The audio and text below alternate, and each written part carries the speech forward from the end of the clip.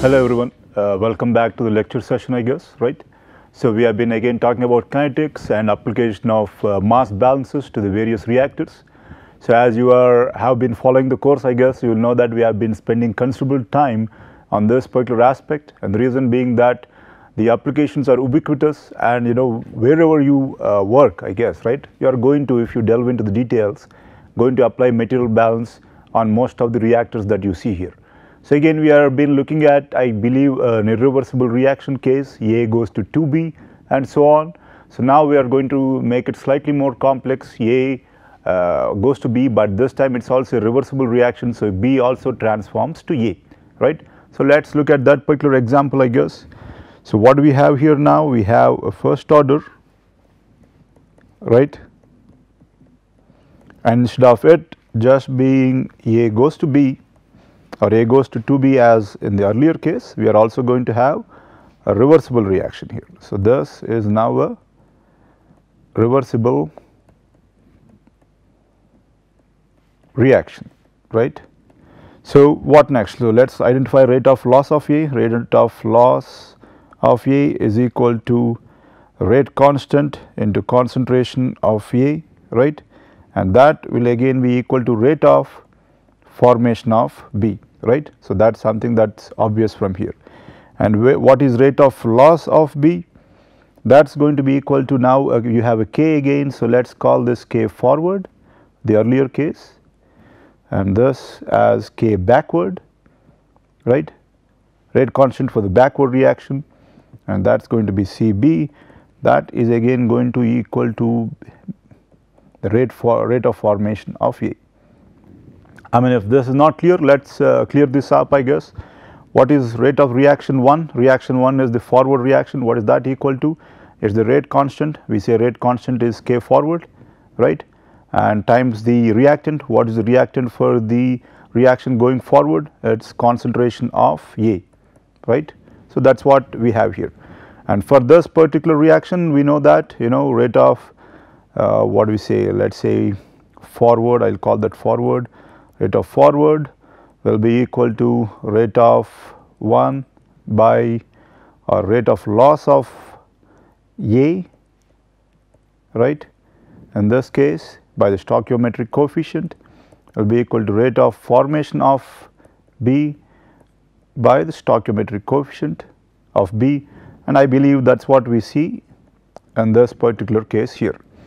And so if we are talking about rate of the backward reaction, right, and here it's going to be equal to rate constant of the backward reaction times the concentration of the reactant, and in this case we are talking about the backward reaction, right? So that's the reactant is B, right? And as we are aware, how do we set them up to the other aspects here? The rate of the backward reaction is going to be equal to rate of formation of A, right? As you see, B goes to A by the stoichiometric coefficient of A, right?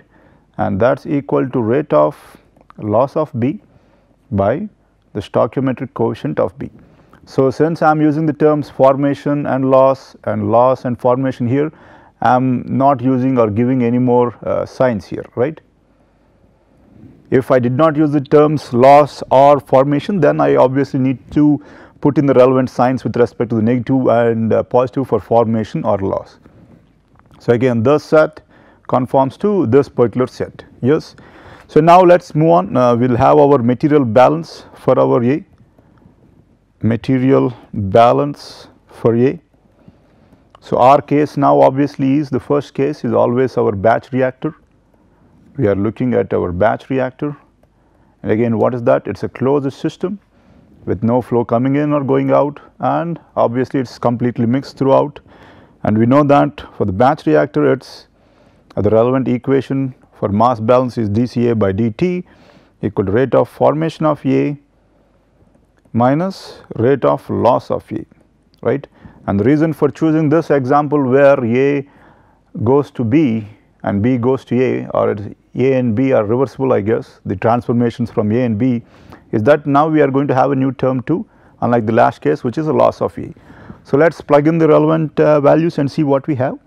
So I believe that would transform into dCA by dt would be equal to, where is rate of formation of A here please, and that is here, rate of formation of A, right, that is equal to Kb Cb and minus, and where is the rate of loss of A, and that is somewhere out here, and that is going to be equal to the rate constant of the forward reaction into concentration of E.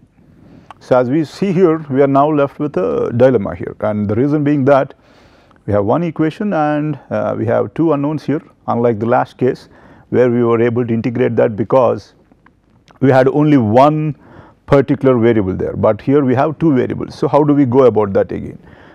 So, we end up calculating the dCA by dt here, right, and as we are just discussing, we have two variables here and we are thus not able to solve this particular equation by itself. So, what do? We end up applying the stoichiometry, right, and let us look at what we have there. So, we have the change in A, Ca minus Ca naught by stoichiometric coefficient of A, and thus is going to be, let us say, -2 I guess, right, times Cb minus Cb naught by stoichiometric coefficient of B, right. So, let me just jot this down the next page. It is dCA by dt is equal to KBCB, rate constant of B into concentration of B, minus Kf into concentration of A, and we at the same time the stoichiometry I believe we have is Ca minus Ca naught, right, the negative symbol because they are going to move in the opposite directions. Stoichiometric coefficient of A pardon me, is equal to Cb minus Cb naught by stoichiometric coefficient of A, right. So, this is what we have, pardon me, not A here, it is going to be B, right, and we know that for this reversible reaction A goes to B, stoichiometric coefficient of A is going to be equal to the stoichiometric coefficient of B, that is equal to 1. So, let us see what we end up having here, I guess, substituting that, minus of Ca plus Ca naught is equal to Cb minus Cb naught, right. And so, what do we see here? I want to calculate for Cb. So, Cb is going to be equal to Ca naught minus Ca, right, and if I take this term out to the left hand side, it is going to be plus Cb naught, right.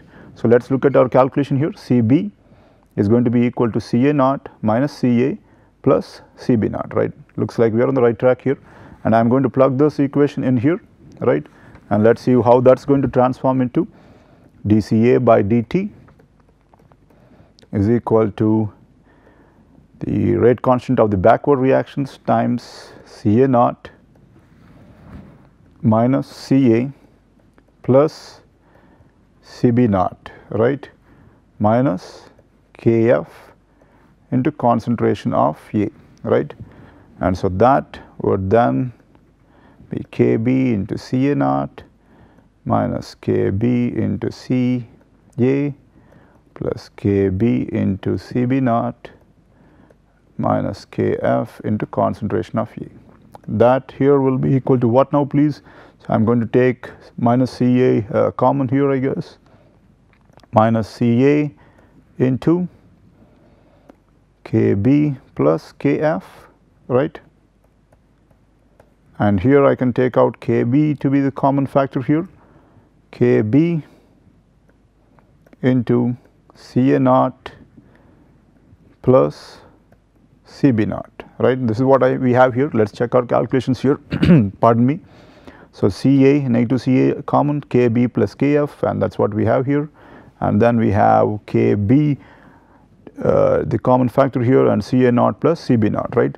So, I guess let me rearrange this so that it similar to what it is that we have looked at in some similar cases in the past, let us say, plus Ca into Kb plus Kf is equal to Kb into, what do we have here please, Ca naught plus Cb naught, right.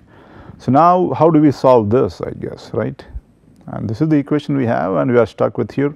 How do we end up solving this? So for this case I believe we need to use the integrating factor, right? And what is this about? I guess most people might have the background. For those who don't have this, we are going to look at this. So if your differential equation is of this particular form, dy by dx plus y into p of x is equal to q of x, right? So differentiation of y with respect to x plus y times a function of x, any function, is equal to q times a function of x. So what do we see here though?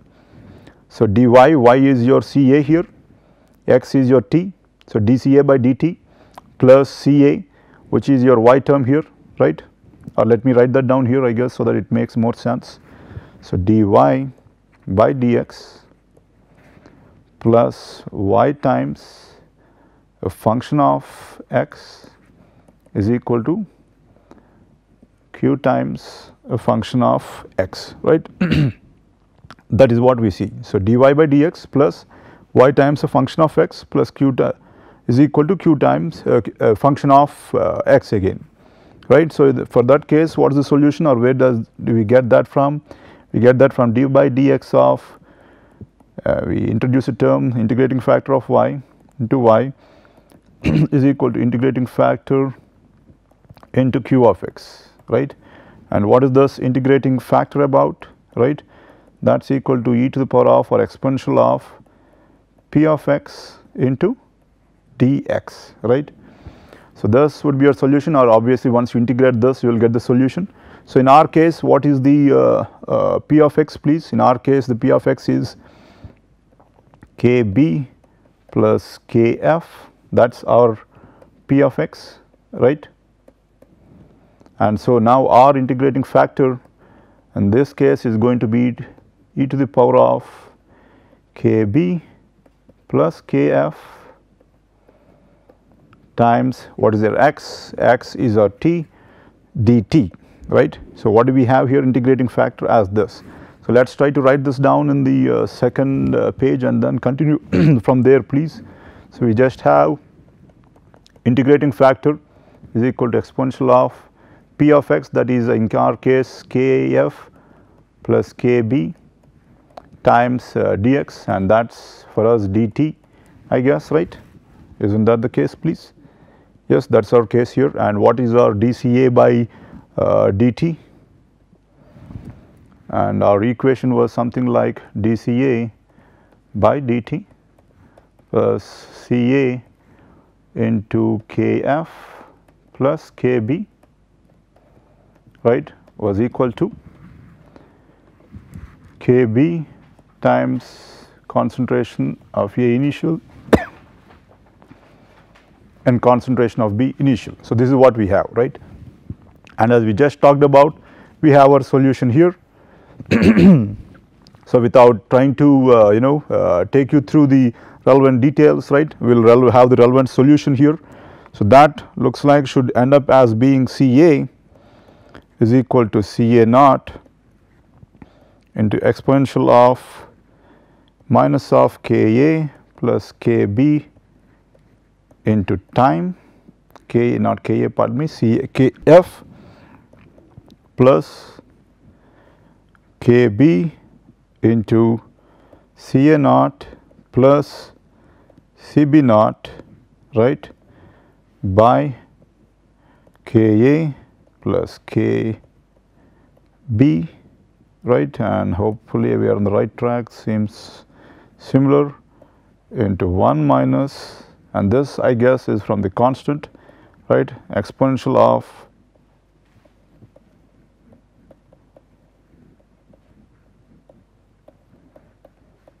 into time. So this is our solution to our equation now. And where is this from?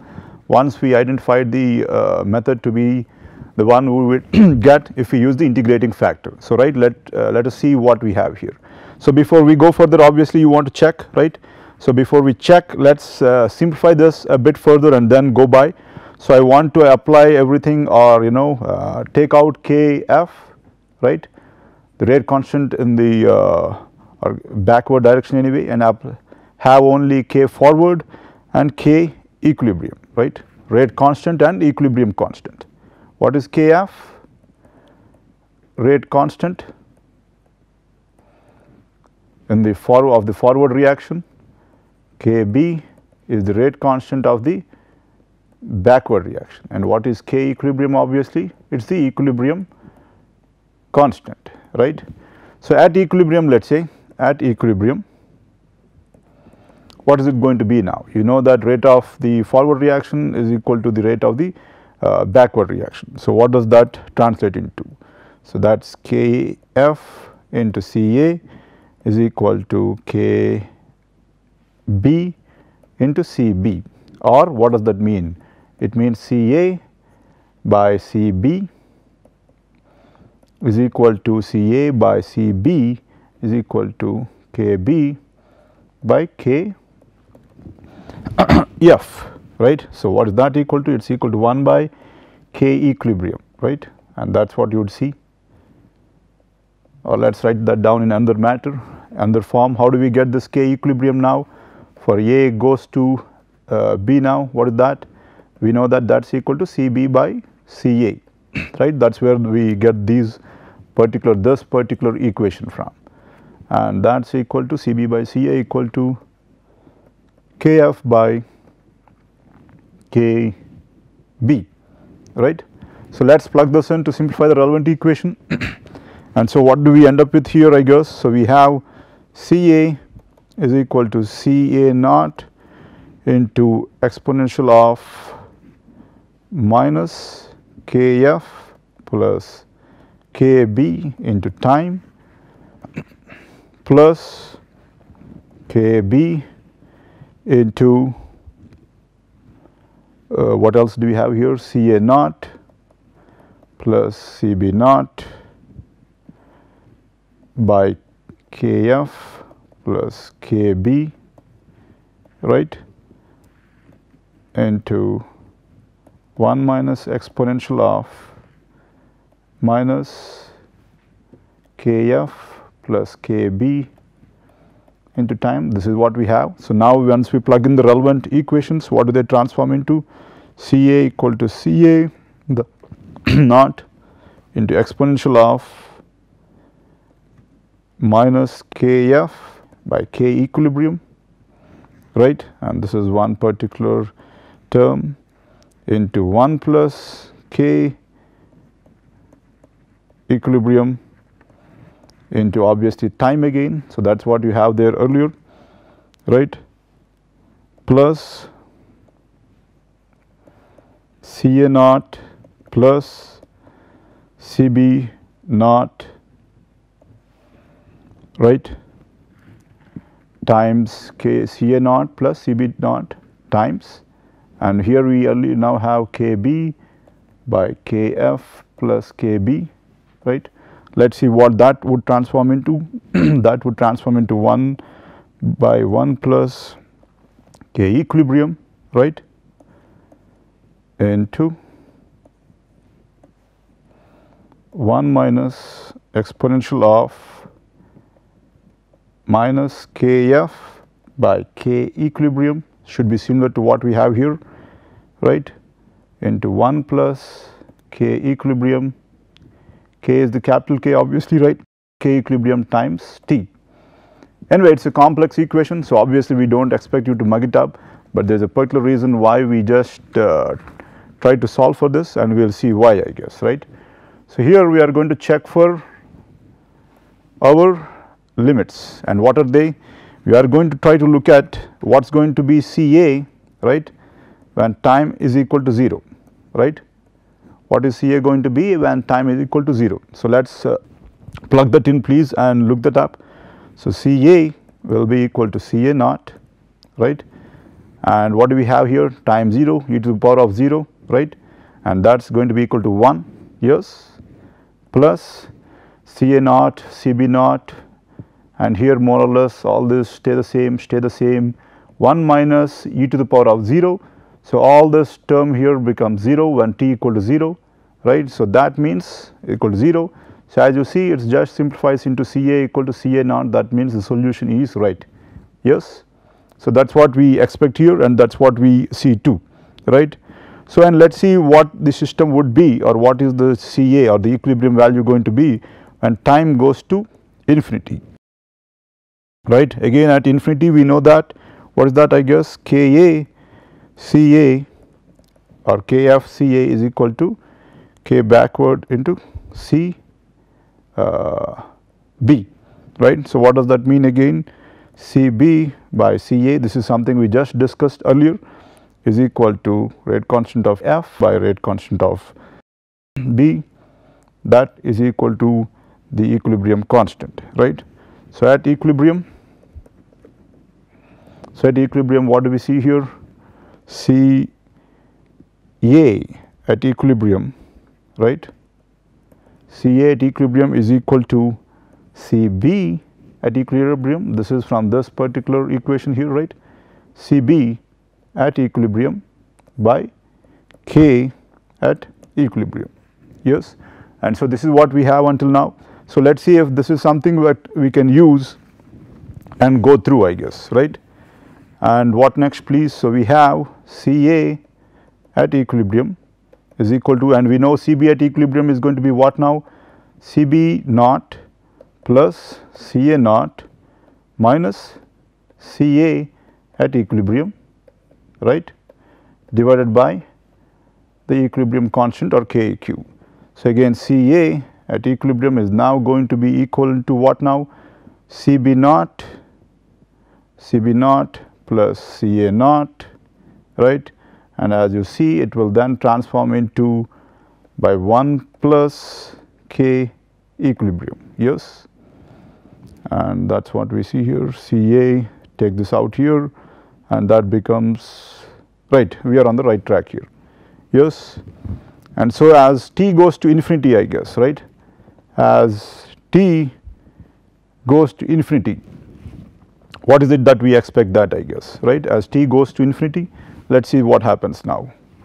So we know that as t goes to infinity, exponential of minus Kf plus Kb into time, this is what we had earlier in one of the equations, right?